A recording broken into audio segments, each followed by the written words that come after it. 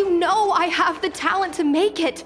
I can become the Luofu's best pilot, just like you were. Talent? You'd be dead if it weren't for those two travelers. Do you think stealing a star skiff and taking to the skies is a show of talent? What about being trapped by abominations? Did you at any moment think about what I would feel if something happened to you? Do you know how many people dream of a relaxing desk job at the Skyfaring Commission? You promised me to work responsibly in your post. Not only have you broken the Skyfaring Commission's regulations, you've broken your promise to me. I already told you. I had no choice. I want to help you and the Skyfaring Commission, not sit at my desk dealing with never-ending papers. That job doesn't suit me. I got the highest grade in the fighter pilot test. They all said I was a genius like you. Like mother, like daughter. They were all jealous of me. But no one even knew I had to take the test behind your back. You would never have allowed me to go if I told you about it. Behind my back? Do you really think you could have walked into the test and sat in the cockpit if I hadn't given my permission behind the scenes? As for genius, don't mention that word to me again. Why do you insist on becoming a pilot? I don't understand. And I don't understand why you don't understand. Why can anyone in the world become a fighter pilot except the Helmmaster's daughter? Don't you realize how ridiculous that is? You may not want to fly anymore, but don't trap me down here with you. Qingni, where are you going?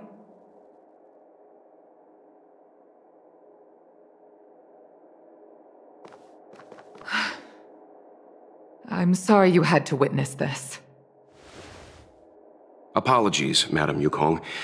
We should have given you some time.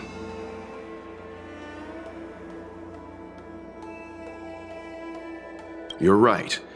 An oversight on my part. On the contrary, I apologize for allowing my own personal matters to encroach on your time.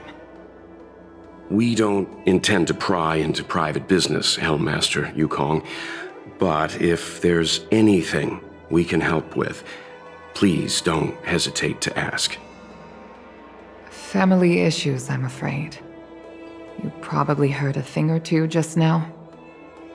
Despite my earnest wish that she continue in her post, Qingni is fixated on becoming a fighter pilot. I may seem overbearing, but the situation she gets herself into sent a shiver up my tail. It's funny, isn't it? I've seen every disaster imaginable, from the abundance axis to a living planet. I thought I'd forgotten what fear was. But when I fought alongside you, I realized there are still things that can terrify me. I'm sorry. Talking about such vexing matters is unbecoming in front of guests.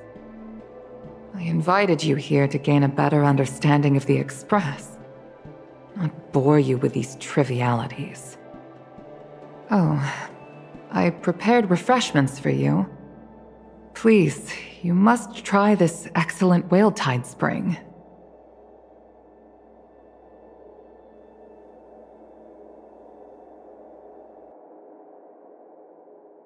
Please accept these gifts as thanks for saving my daughter. I'd heard that the Nameless had traversed the Starry Sea, but I wasn't prepared for how much I could learn from you.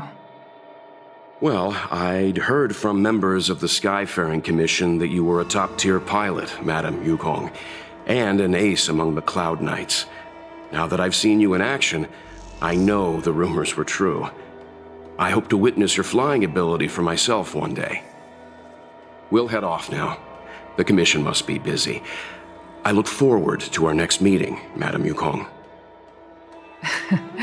On my flying ability, I'm afraid I'll have to disappoint you, Mr. Yang.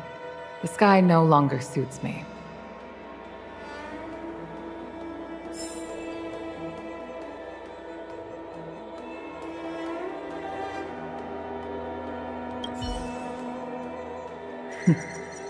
Looks like you still wish to talk.